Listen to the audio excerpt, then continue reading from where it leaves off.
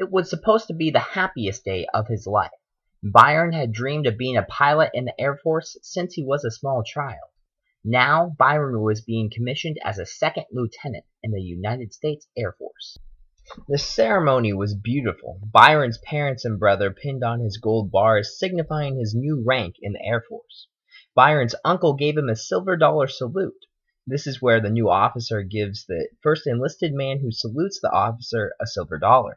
And Byron's best friend, who had flown in just for the occasion, was bursting with joy and pride in seeing his friend's dream finally come true. Then, in one moment, all the excitement surrounding the day was gone.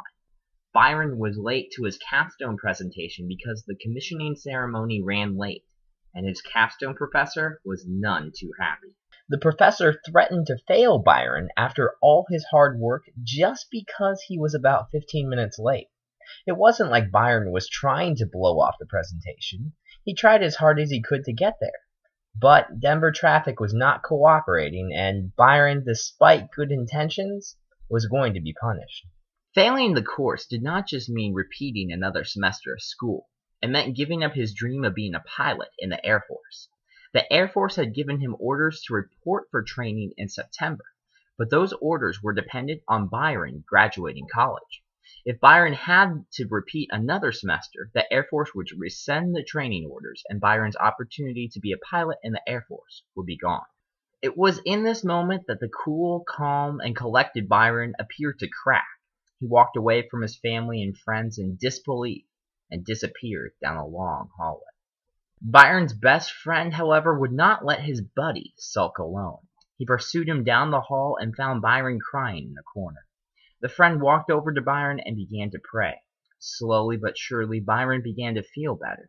The tears began to subside, and the Byron his friend knew and admired began to appear once more. That simple prayer had more power than the friend could believe. Everything for Byron seemed to be falling apart right before his very eyes, and a simple prayer was able to lift Byron from the depths of despair to being more like himself again. I get asked all the time, why do you believe in prayer?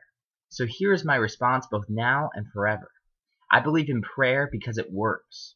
There is no human reason or knowledge that can tell us why prayer works. It just does. It does because the God who created heaven and earth is on the other end, hearing every last prayer and comforting those who humble themselves and admit that He is God and they are not. Prayer is an immensely powerful tool. How do I know for sure?